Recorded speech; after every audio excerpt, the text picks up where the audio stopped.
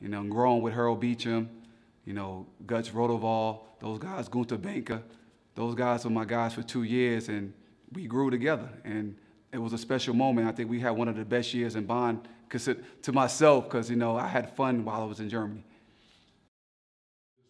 Tell you the truth, no, not at all. I think it was, nobody knew what to expect from Harold Beecham at all, you know, even myself, me coming in here and me getting to know him and see what type of player he was. And it's like, he was like an unknown, you know, commodity that you didn't know what you was gonna get. And that happens with certain players. When you have a guy on your team, you never know what you're gonna get from that player. But Harold brought his game every game for Basket Bonn, for sure, all the time. And I think Bruno Socé brought the best out of him as well. And he was that great motivator type coach that knows how to get the best out of you. I think more of a leadership role. I think, you know, with my experience with Coach Smith, being like a coach on the floor, extension of Dean Smith, I think I brought that type of leadership when I got here to Bonn. And I think the guys followed what I say. You know, I wasn't the type of guy to come in and try to score all the points. I try to get my teammates involved first. If I needed to score, I scored. But I think the guys felt comfortable with me because I kind of like just controlled the tempo. I was out there every day in practice. You know, I worked hard. So me coming from a program like North Carolina, I think the guys kind of respected me more of coming in and doing the work and even showing it on the court. So I think the leadership qualities of myself of learning from Dean Smith kind of helped me come into Basket Bonn.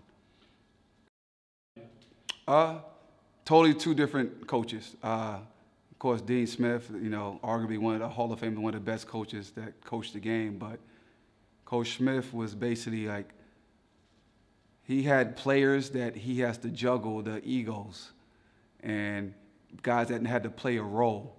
And he knew how to get you to a moment how to play the role on your team. Because all guys that came from high school, all great players coming out of high school, and he knew how to mold great players together to make them play as one team instead of being individuals.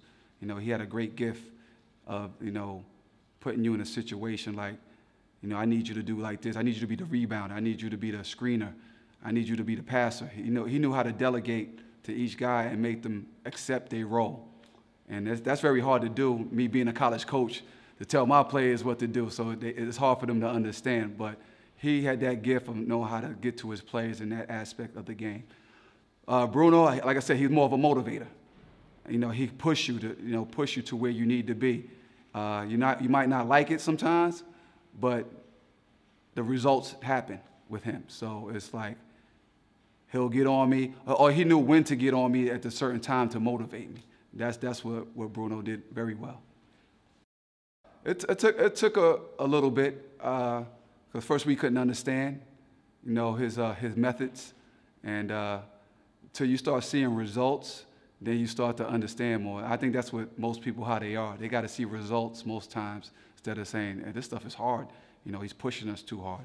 You know, he's out there working us, and he's like you just got to continue to work, and you see the results, then you understand it more, and then we start to gel, you see the results, and you just start to play the way you're supposed to play.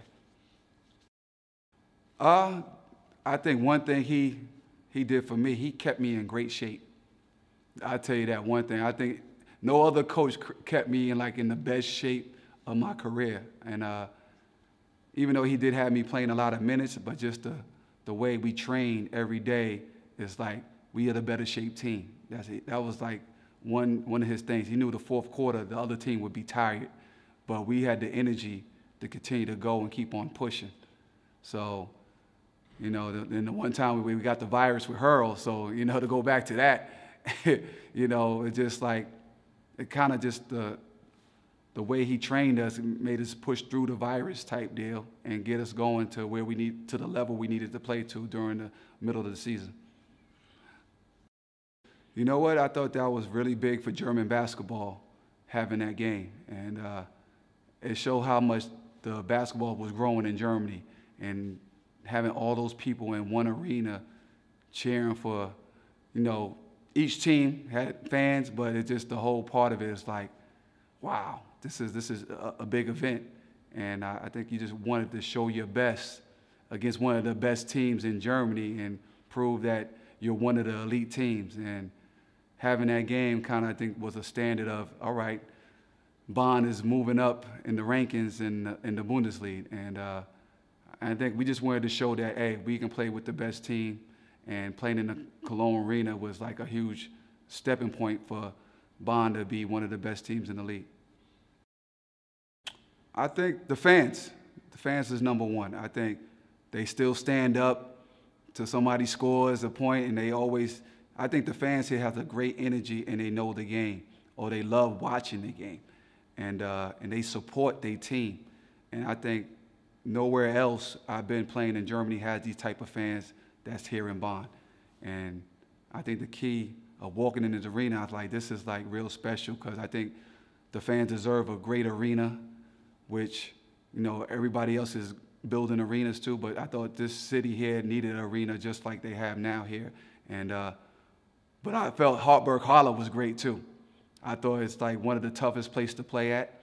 And I thought fans is really on you, like real closed in, and they cheer for their team. And I felt like when I played on the court at home each year that we couldn't be beat, because it felt like the fans was like 6 men on the floor. And it felt like they right there, and people I think they were really nervous coming to the Hardtberghalle to play against. But this here is very special too. I think it gets more people in the arena, more fans to join in, and this is special. I think it's like it grew, it kept on growing and growing, and I think it's just a real good thing to have an arena like this. It's very, very beautiful.